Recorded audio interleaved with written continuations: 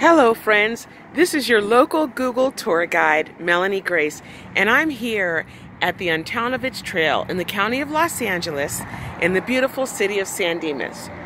The trail is about 4 miles long that descends into a canyon, and then it follows a stream to a flood-controlled channel.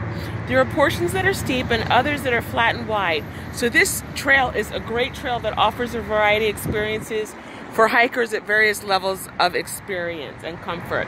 Be sure to use caution when you're hiking down here, as we have to respect nature.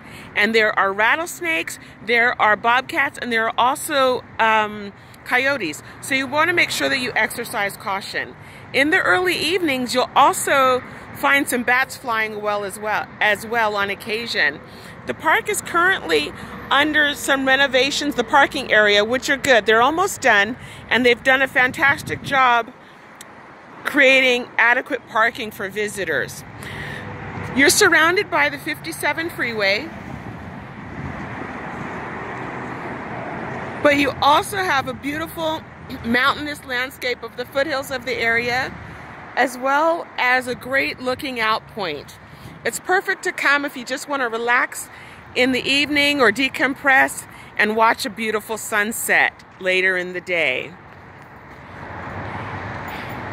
It's a great place to come hiking, so be sure you exercise caution at all times.